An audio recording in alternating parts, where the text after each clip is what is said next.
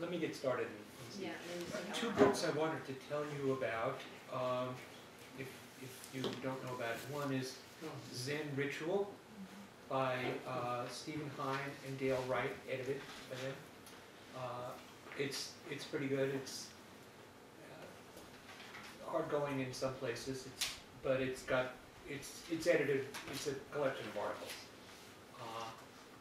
And the other, which I think is a fantastic book, is called Bringing Zen Home by Paula Arai. Oh, she's in that ritual that She's chapter in- you went over yes. yesterday. Actually, that's one of the good pieces in that. Paula Arai, this is basically healing. The blurb says, healing lies at the heart of Zen in the home. As Paula Arai discovered in her pioneering research on the ritual lives of Zen Buddhist laywomen in Japan. And it's about healing rituals, and it's about the creation of these rituals. That the sort of improvisation, again, from building blocks, but blocks that, but pieces that are adapted for, by and for women. Not like adapted by Sotoshu as a practice that they gave them, but actually as a living practice that that Paula lived and researched. She's, do you know her? Yeah. Yeah, no, it's just a great, really wonderful person. She comes to the Bay Area from time to time, so she's doing workshops. She's going to be the speaker at the next Soto Zen Buddhist Association meeting, which some of you attended, and by then maybe more of you will attend. Well, associates can attend, and I highly recommend that priests go. Yeah. Now that they're allowing the associates to attend more meetings, Yeah. and not shunting them off to their own meetings while we discuss the good stuff. They're including them in all the discussions, even if they can't vote. So it's a good thing to There are not a lot of votes. I'm on the board. But anyway, I wanted to just make you aware of those two books. I think Paula's book is extraordinary. I mean, it's not a collection of essays, it's actually a book. So, coming back to this question of, the tension between, if you will, the tension between self-power and other power. There's a famous case, which I'm sure many of you know. A monk asked Jiaozhou, how should I use the 24 hours? Jiaozhou said, you are used by the 24 hours. This old monk uses the 24 hours. What time are you talking about? What's the question, actually, what's the difference between you and me from the monk to Joshu? Not in the version I read. It's interesting. But there may be versions. Yeah, different versions, I It's don't- like how is a teacher different from the students, so. Right, that is, it's a little, there's a different element added in there, but it's essentially the Yeah, it's the same same story. story, yeah. And to me, what I'm thrown back on by that dialogue is, okay, am I being used or am I using? Am I, now you could easily, you could also respond the other way around, and think, and say, well, I think of myself as using the 24 hours, and the teacher said, you're using the 24 hours, I'm used by the 24 hours. That would also be, there would be a point to that as well. So we don't want to necessarily draw this line, but to use the 24 hours, I think, is to contextualize one's life in a sense, if we're talking about Zen, as ritual. That your whole life is a ritual. One of the really good piece in that I like in the Hein Wright book is by Taigen Leighton in our lineage about Zazen as ritual enactment and looking at its formal context, its location, and the activity itself. So, I want to read, did you already read a definition of ritual? I did, but you should say it again, because we're just opening up the topic and it needs to go in a bunch of times. Right. So here's a definition from Catherine Bell, who's one of the primary modern theorists of ritual from a religious background. Ritual is a stereotyped sequence of activities involving gestures, words, and objects performed in a sequestered place and designed to influence preternatural entities or forces on behalf of the actor's goals and interests. Could you say it again? Yeah. The last clause is tricky. I'll read the definition, but okay. Ritual is a stereotyped sequence of activities. It means one that isn't a regular sequence that's repeatable, involving gestures, words, and objects, performed in a sequestered place, if you will, a sacred space. You know, something that's sequestered, separated off from normal activities, and designed to influence preternatural entities. Does she say both, preternatural and natural? No, she doesn't actually, which was a shortcoming of this definition to me. Preternatural entities and forces on behalf of the actor's goals and interests. Preternatural means beyond. What's that mean? It's it's sort of beyond natural. It's sort of like supernatural, yeah. But she doesn't make it sound like action heroes. Are the actors? On behalf of the actors. Huh. No, the entities are, they're going to help. It's just like, It's it's- asking Yeah. for, Yeah. please. it's like, Help us, help me. Entities is a weird word there, but anyway, let's. it's just like this. challenging. May all the Buddhas and ancestors who have Yeah, taken the yeah. Buddha way be compassionate to us, free from Right, harm. it's totally like that. Yeah. So the word ritual is an English word deriving from the Latin ritus, which means in legal usage it was a legal term and a religious term, and it indicated the way of doing something. Or the correct performance of an activity, and it has a Sanskrit root. In the Vedic religion, rita means literally the visible order, and it says the lawful and regular order of the normal and therefore proper, natural, and true structure of cosmic, worldly, human, and ritual events.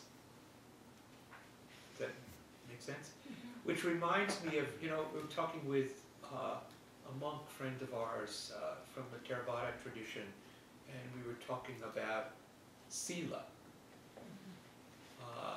which is precepts. And he said, well, what it really translates into is natural normalness or normal naturalness. Sila. Really? Yeah. And so this is when you uncover when you remove greed, hatred, and delusion, sila is the quality of action, which is in keeping with this the definition of rite or ritual here, right? Which speaks to our question earlier about desiring the natural order of mind. What Right. does that mean? Yes, it does.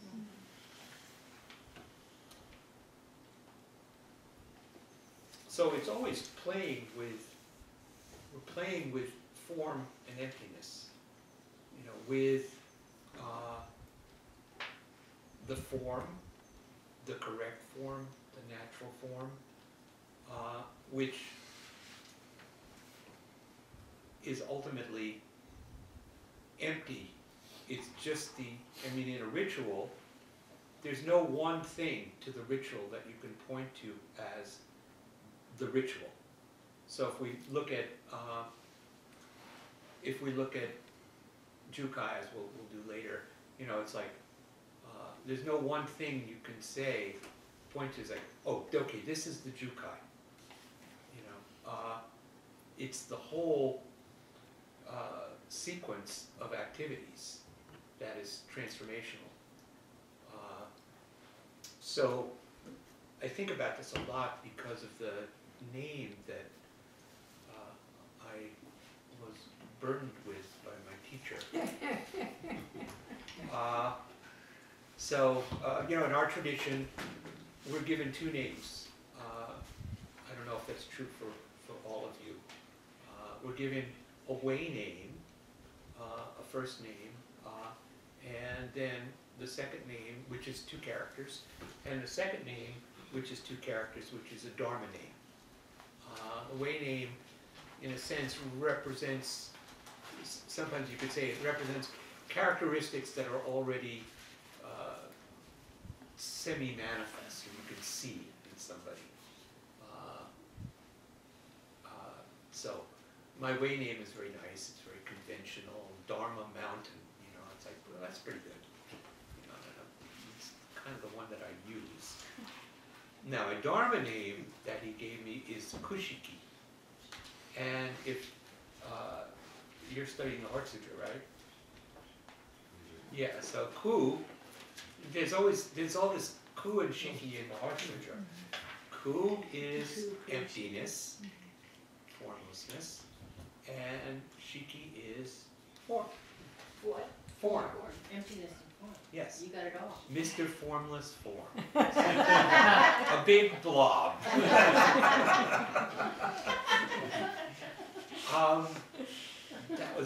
It was, you know, really challenging when I got the name. And what he, at the time, I think the meaning of that name was, don't be stuck on forms.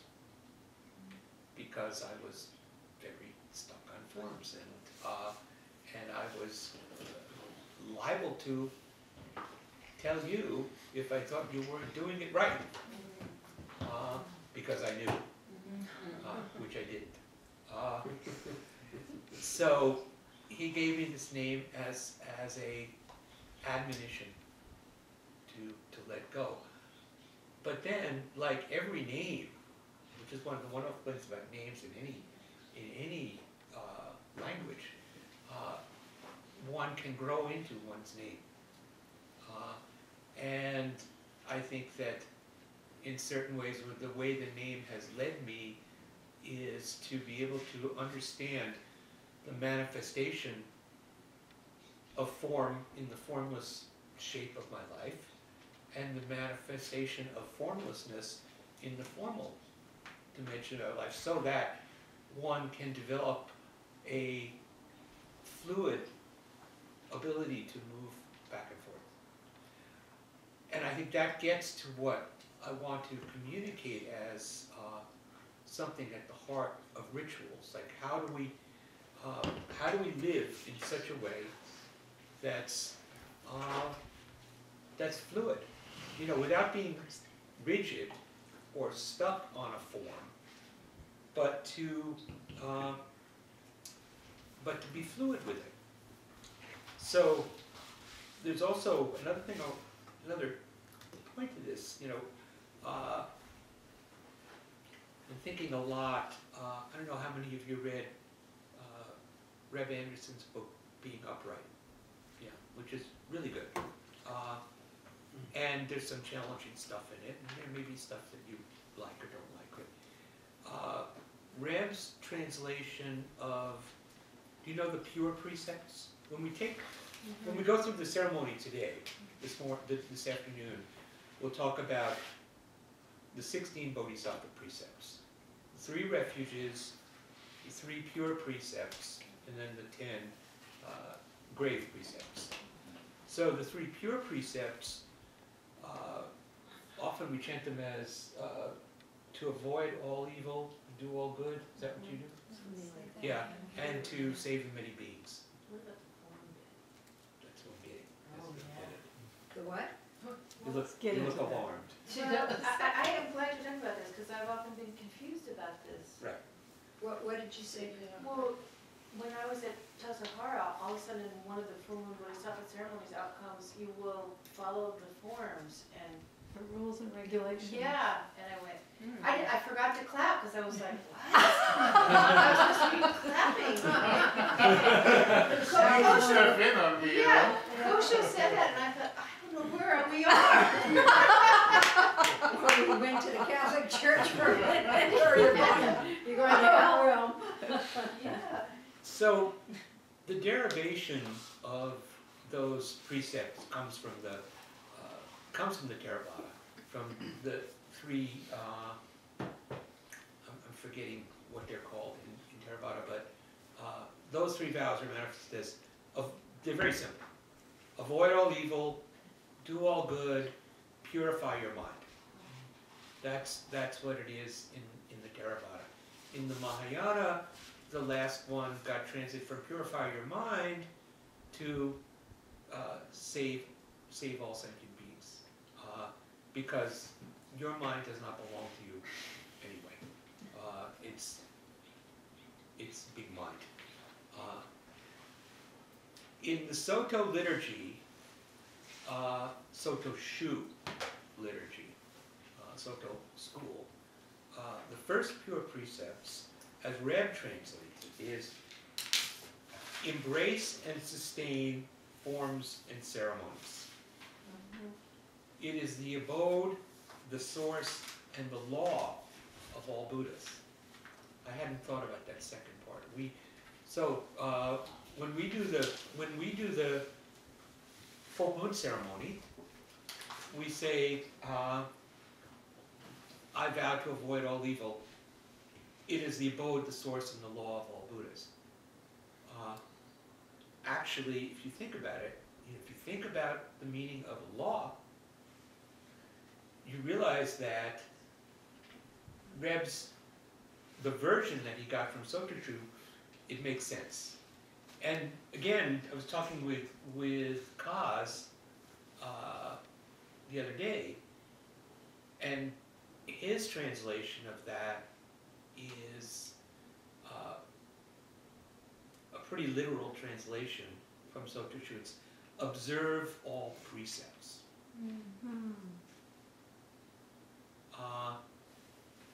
So I don't know what the actual language is, but what Reb says in his commentary, by wholeheartedly embracing and sustaining the forms and ceremonies of Zen practice, you abandon the self-centered way of living, which is the source of all evil. Comments? It makes a little more sense to me. I can understand it's sort of like a come down or something. It's like, let's just obsess about our little forms, Yeah. because like evil's way over there and we have to worry about that really, and or something. And that's kind of where That was you tiny go. Yeah, and tiny, small. right. Yeah. Limited. But within the context of, this is something within the context of monastic life. I think this is a monastic vow. It's emphasizing what our essential activity is there.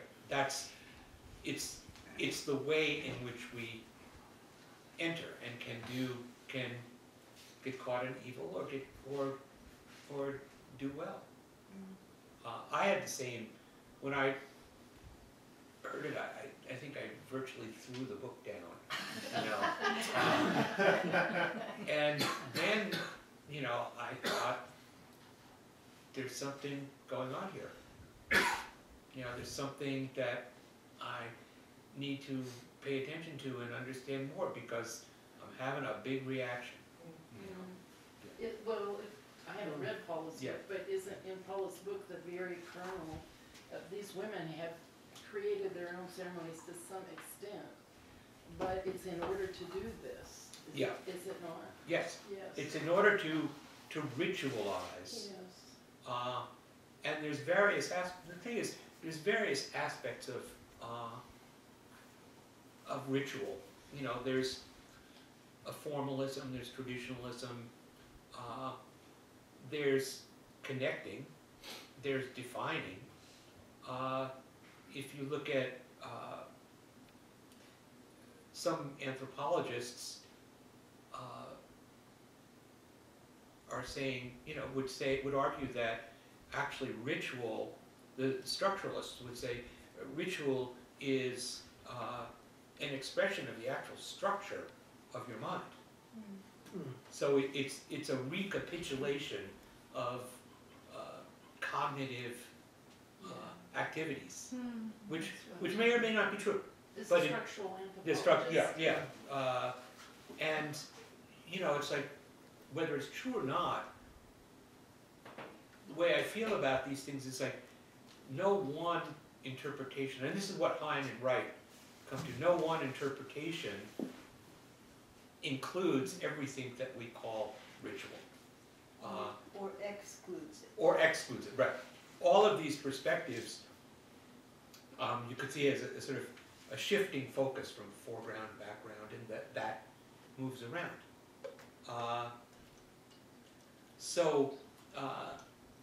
Really taken to that, then we've got this other problem here. And which is that there's a tension in our society around ritual and an aversion to it. Yes. Or we think there's an aversion to it. That's a question, whether there's really an aversion or we think there's an aversion. Because we choose, we just choose other rituals. Like checking your email. That's Yeah. a ritual that we do not avoid. Yeah. Checking our email or watching baseball or, I see, there- And is there a hunger for it as well? And well, is that's the it- question. Yeah. But the original, the sort of thread of Zen that comes through the beats, which I think still lives and breathes in many of us, particularly if we're older, is, it's a thread of crazy wisdom and anti-ritual, and what in religious terms would be called antinomian, which means freed by grace, not by her. Although maybe we are. Where did she go? She ascended.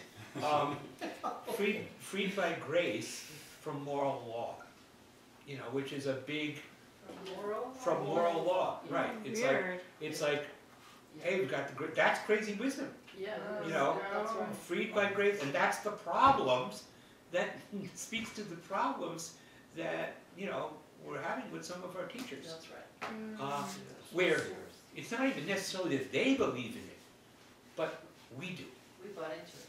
Right, because there's this understratum of this kind of wildness in our notion of Zen. And even deeper, possibly. Right, possibly deeper. And Human nature. let's just say that's not all bad.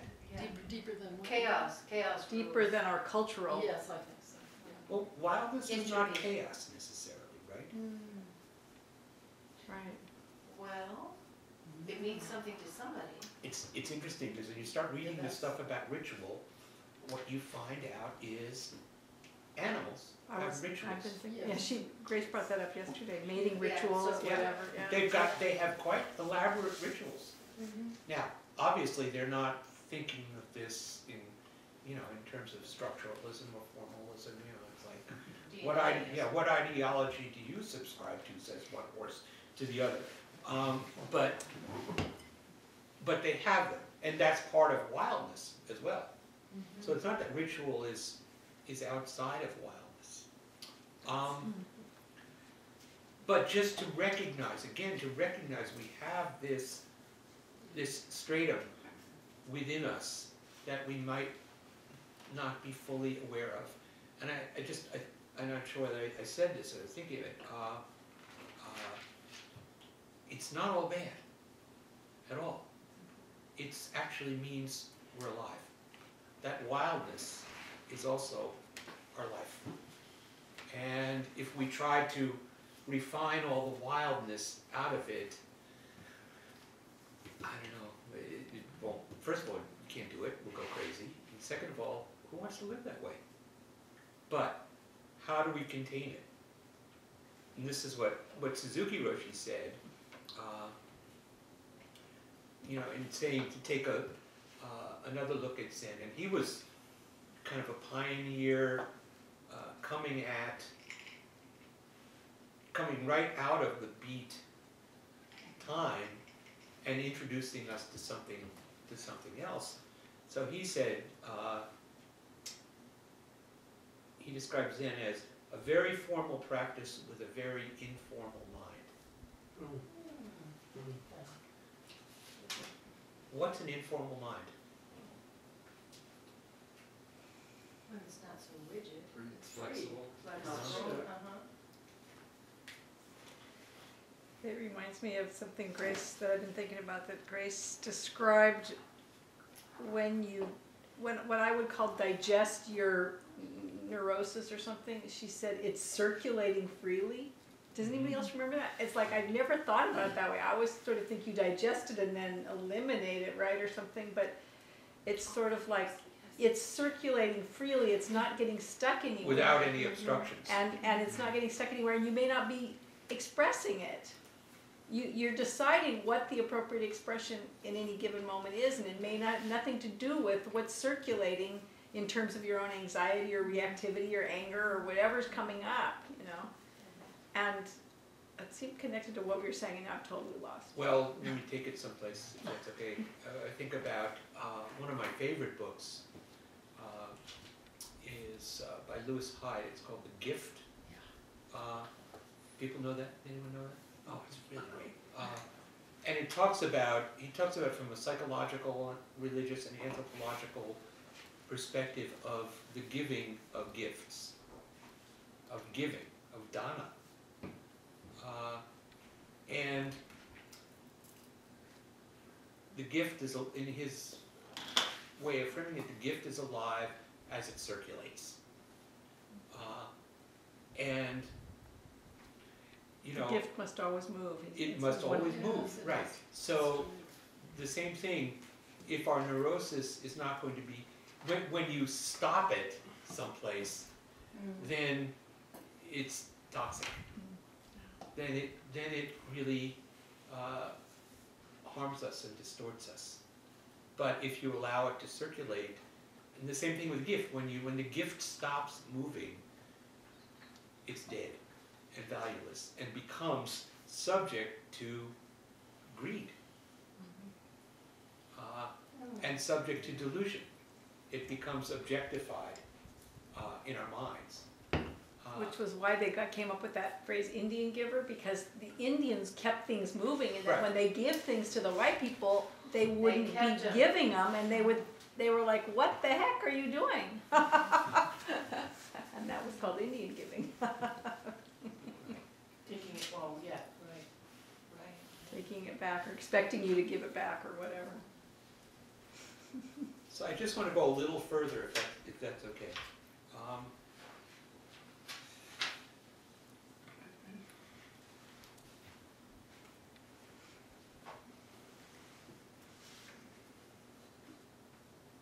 I was listening to public radio, and I heard, it's like I was waking up, and I heard some report about this woman, Francesca Gino, who studies ritual, and they talked about two studies of hers, which I thought were really interesting. One was